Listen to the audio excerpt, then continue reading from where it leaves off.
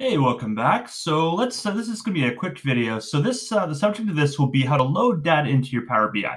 So we have our blank Power BI document, which we have saved as whatever you want to call it. And we've got our folder created that we're going to work out of. I've got mine on my P drive, and we have copied over this dim vouchers CSV to that folder. So let's get this CSV file into Power BI. So the way we do that is we want to get data. So we drop this down here. And this is a list of the most common data sources that people are bringing into Power BI. So Excel is pretty popular. We're bringing in a CSV. But yeah, you bring a SQL Server, whatever you want. There's so many cool things you can bring in. I've heard you can even bring in Twitter or Facebook data. I haven't tried it myself, but it would be interesting. If you don't see the data that the type of data you want to bring in on this list, click down here on More, and it'll bring up a big selection, and hopefully you'll find what you're looking for there. But in our case, we're bringing a CSV. So let's click on CSV, and it'll ask us what file we want to bring in. So navigate to the folder where we saved it. Luckily, mine is right where it needs to be.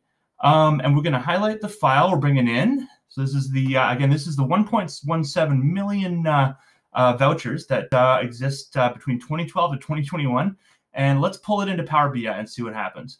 So just click open, and it's going to start. I'm going to keep the video running the whole time so that you see how long it takes to do this. So first thing that it's going to do is just going to give you a little preview of what the data is going to look like as a table.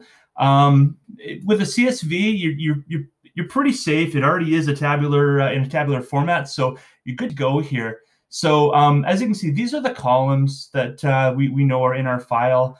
And this is just a list of some of the top lines here.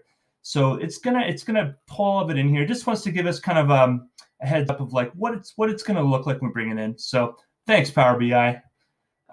So click on load, and we'll see what happens next.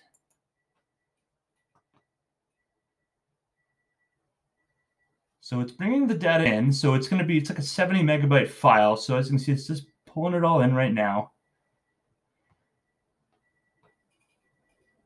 Okay, so it's loaded the data into Power BI, but it did find an error. So in the next video, I'm going to show you quickly how to fix that. This is there's options to fix your data. So part of the loading process is that you clean up your data before you bring it in here, because it needs to be that tabular format that Power BI can work with. Yeah, you just have to kind of make sure all the columns are populated or makes sense.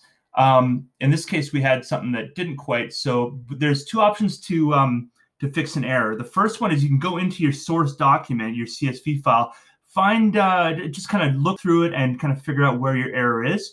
In our case, though, we've got over 1 million lines. We're never going to find it. So luckily, Power BI has a built-in connection that brings up the Power Query Editor. So that allows us gives us a lot of tools to transform our data so that we know can find our error and then deal with it. So we're going to do that in the next video, but that is basically how you load a data file into Power BI. So yeah, move to the next video, and we're ready to zap that voucher or zap that error. Thanks.